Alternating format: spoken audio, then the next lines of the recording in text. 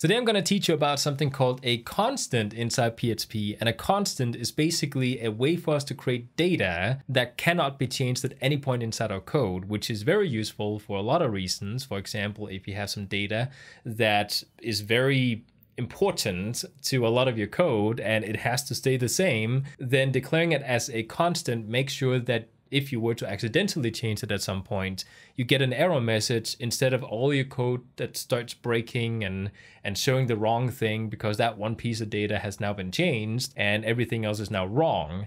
So creating constants is something that can help us create data that should always stay the same. If I were to create a variable, for example here, so if I were to go in and say we have a variable called name and set it equal to a string called Daniel, you can now see that if I were to echo this out and say I want to echo out variable name, this is going to give us Daniel because that's what we wrote.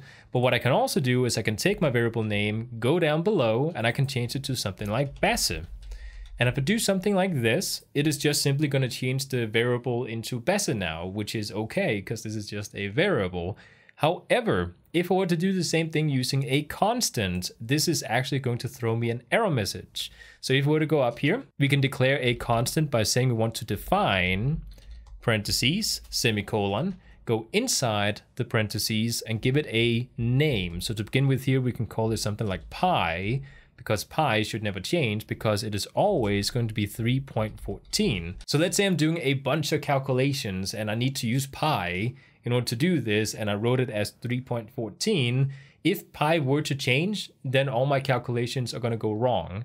So I want to make sure that we always get this particular value, even if I were to accidentally change it at some point in the future, which I should not be able to do. But hey, mistakes happen, but we just want to do as much as we can to avoid those kind of mistakes. So what I can do here is I can go down and say I want to echo out not variable name, but just pi. If we were to save this, go inside the browser, you can see we get 3.14.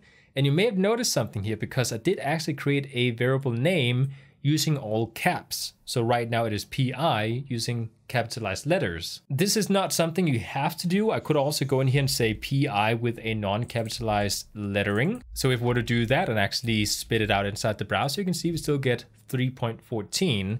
However, it is a convention inside any sort of programming language that when you create a constant that you use capitalized lettering because it shows other programmers that this is a constant. So it's just kind of a visual indicator for other programmers to know that this is a constant. So now if I were to spit this out inside the browser, but I were to go down and say I want to change pi into 4.14. So let's say I want to do this, but hey, oops, I made an accident. I accidentally changed something that I shouldn't change. If I were to do this, you can now see that we get a error message because we're not supposed to redefine a variable called pi elsewhere inside our code. And this is just a very useful way to make sure that if I were to accidentally change something, that we get a error message instead of all the code starting, to go wrong. And of course, this can be any sort of data type. So it doesn't just have to be a float number like it is right here. I could also go in and say this is going to be name. And then I can create a string and say this is Daniel. And if we were to actually spit that out, you can see we get Daniel inside the browser. We can, of course, also create all the other types of data. We can create a true or false statement. So I could say is underscore admin, is the person an administrator? Then I can go in and say this is a true.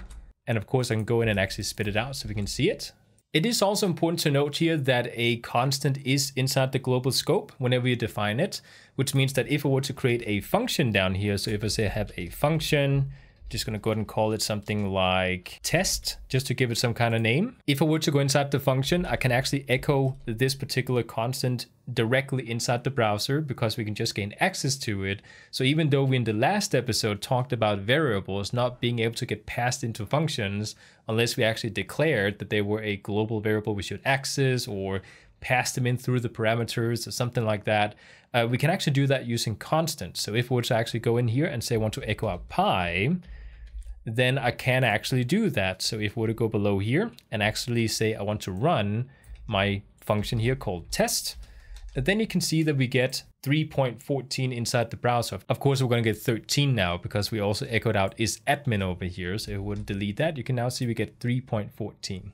The last thing I want to mention here is whenever you define a constant is to make sure to always do it at the top of your script. It's just kind of a habit that we have that whenever we want to create a constant, they should be all listed at the top of the code. So even though it's not necessary, I could take the constants and actually move them below all my code if I wanted to do that.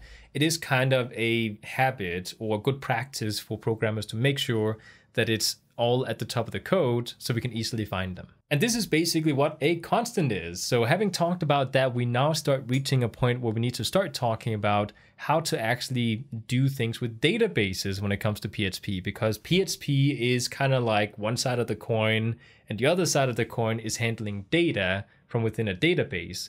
So we need to start talking about how to, actually go inside a database and create data, and how can we then grab the data using PHP and show it inside a website. So having talked about constants, I hope you enjoyed this lesson, and I'll see you guys in the next video.